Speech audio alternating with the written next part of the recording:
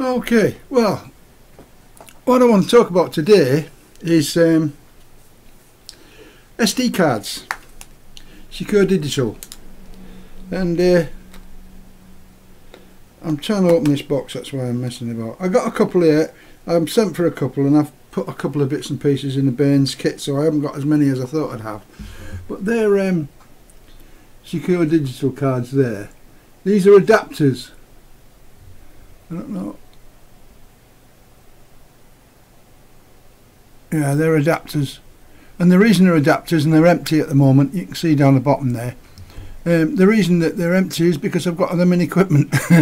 But that's what I'll be talking about anyway. And there's three types actually. There's a SDSC, which is secure digital, the standard card, which is the one that most people use and buy, and they're quite cheap. And there's an SDHC, which is a standard, secure digital high capacity card, which is used for most things like cameras and stuff like that. And then there's the SDXC, which is the extended capacity one. I will say extreme capacity, but you know what I mean. If I say extreme, it means extended. I get a little bit mixed up. But before I want to, there's three. That's the three of them, and then there's the ones there. There's a micro, there's a mini, and there's also a micro disc, which fits into the standard cards, which I'll explain in a few minutes. But before I start that, I want to talk about the operating systems.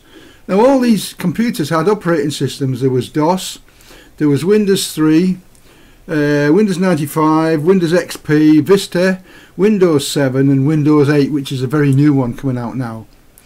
And they ran on things like, well, DOS was its own operating system. That was a disk operating system. It ran on floppy disks, and that's when you had the chunky graphics and they come down and you played bat and ball with the thing, and it took about a fortnight to load in.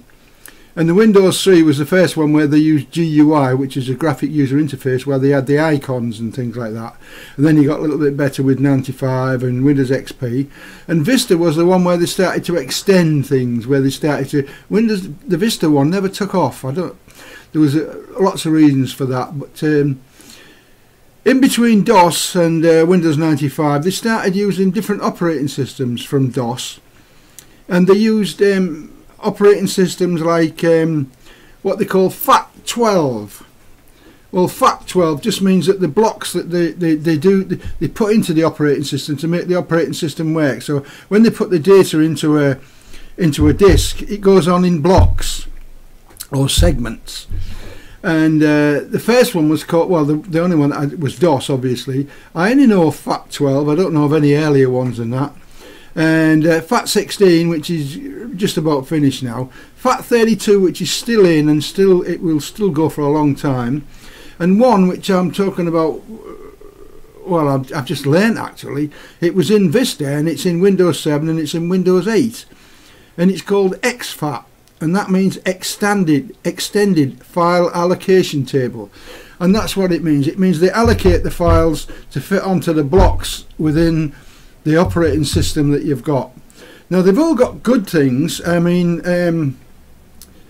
well, I won't go into that in a minute. I'll talk about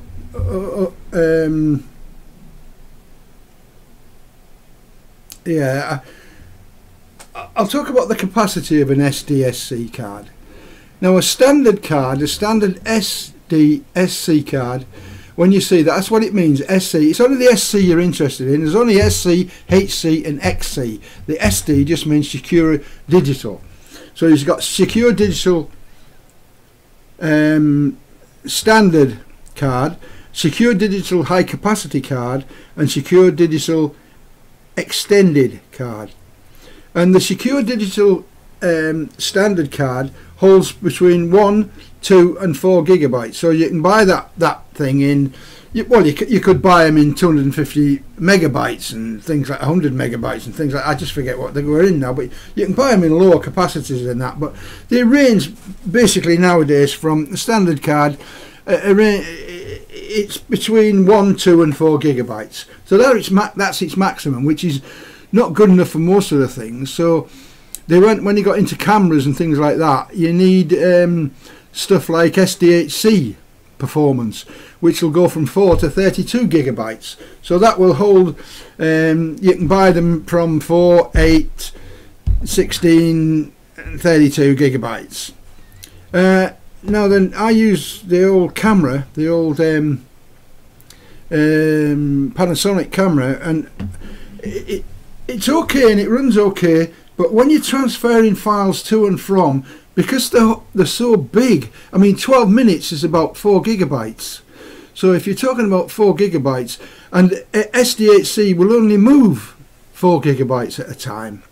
So they've gone into a thing called exFAT, which is the extended file allocation table, which is the SDXC card, and that will go much bigger, and that will hold from 32 to 2 terabytes theoretically. I haven't seen a 2 terabyte one. I've seen quite big ones, but the biggest one I've seen is 256 megabyte.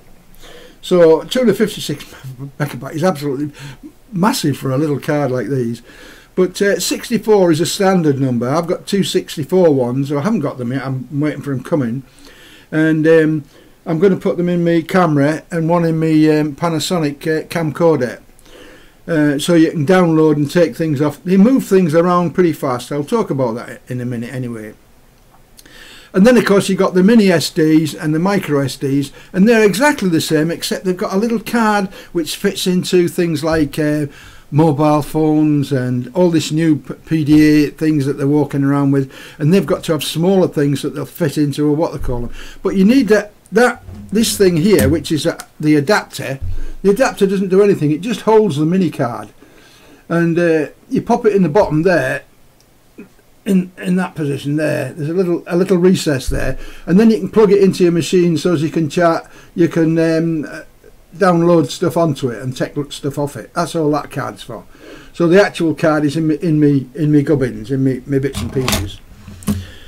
There is another one called SD10 or SDIO, which is it's secure digital input output, and it's used for PDAs, GPS modems, barcode readers, TV tuners, and they tend to connect to a USB device before you use them. And I haven't got a lot of information on them because I aren't using them at the moment, so I haven't seen a lot on it. But once I get a little bit of information, I shall let you know, and we'll go from there. Now then, these cards that we've got, the SDHC, the SDSC and the SDXC, they come in certain classes, and what that means is that the speed that they run at. So they run from, when you look on the thing, it's got a C with a number 2 in it. It means it's running at 2 megabytes per second. So it will download information at 2 megabytes per second maximum. If you see one with a 4 in, that will run at 4 megabytes a second, and 6, it will run at 6. I don't know why there isn't an 8. There isn't an 8. So I haven't seen an 8 yet anyway, and it says there aren't any, so it must be right. And there's the best one of all in the class, this class, is the 10, and it runs at 10 megabytes a second. So that's a hell of a speed. But fragmented drives, if your drive is fragmented, I'm pretty sure you know what I mean by that. If your information on your drive is all over the place, because you do a defrag to stop this, if it's all over the place, it will take a little bit longer to take your information down. But if you've done a defrag, it will run that little bit faster. I don't know how much difference it makes, but I mean it must make a difference, or else I wouldn't have mentioned it. There is another card just a little bit higher than that, and it's a UHS-1 card, and it will run at a maximum of 50 megabytes a second. That's ridiculous. That's 5 times faster than the best of the the other classes. And there's a new one that will run at the UH ultra high speed 2 card, which will run at 312 megabytes a second theoretically. That's a little bit out of date for me, but that's I haven't got my head around that one. So, and what else have I got? Oh yeah.